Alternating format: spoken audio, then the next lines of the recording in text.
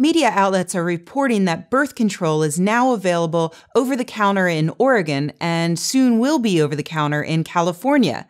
Here's why those titles are slightly misleading and why it's extremely important to get the details right in this case. First of all, over-the-counter means different things in different places. Here in the United States, it generally refers to anything you can buy at a pharmacy without a prescription, anything you can pick up right off the shelf, for instance, like a bottle of Tylenol.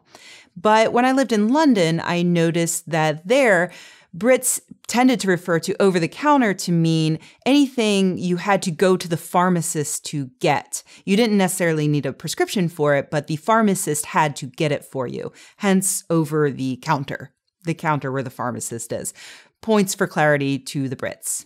In the case of birth control in Oregon and California, we're actually talking about the latter definition of over-the-counter, the British definition, meaning that you won't be able to just go and pick out whatever you want next to the Tylenol and deodorant.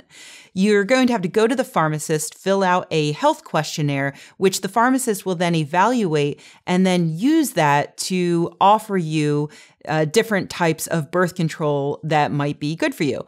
Could be pills or a patch or a ring. They will consider your questionnaire, go over the risks with you, and then give you the prescription that you need. So in other words, this birth control still needs a prescription, but the prescription doesn't need to come from your doctor. Now a pharmacist will be able to give you that prescription. So why is this detail so important? Well, hormonal birth control carries with it certain risks. There are many different kinds of birth control, and depending upon your health, your lifestyle, your needs, you may need one or another type of birth control. So it's very helpful to have a medical professional there who can help you sort out what's best for you. The second reason why this detail is so important is because in those states, a pharmacist can still say that they don't want to give you the prescription because their God is telling them not to. They will still have to refer you to another pharmacist who will fulfill your prescription, but still that's a huge pain in the ass.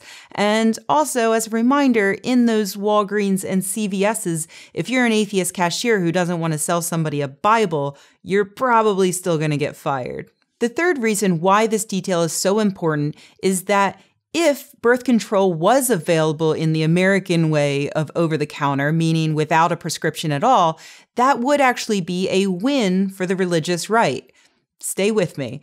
Right now, under the Affordable Care Act, insurers are not responsible for covering anything that you can get without a prescription. And also right now, the ACA states that these insurers must cover birth control 100%. And that's huge because birth control is important medication for a lot of people and also can be ridiculously expensive. So if that birth control was suddenly available without a prescription, suddenly these insurers would no longer have to cover the cost, which is exactly what the religious right has been fighting for all of this time. In fact, they have put forward a bill that would make birth control available truly over the counter without a prescription as an end around to get away with not allowing insurance companies to cover birth control. So that's legislation to be on the lookout for in the future, although I should mention that some liberals are also working on legislation that would protect the coverage of birth control, even if it were to be made available without a prescription. But as of right now, even in Washington and Oregon, you will still need a prescription to get birth control. It's just that you can get it from a pharmacist instead of a doctor. Ultimately, I think that this is a win for women because it makes it a lot easier to access this basic medical care. At the same time, I would prefer to see more solutions that actually gives everyone better access to doctors, so that we can all get a full range of good preventative health care. And I'd also like to see some legislation that will force pharmacists to do their fucking job. But what are you going to do? Baby steps.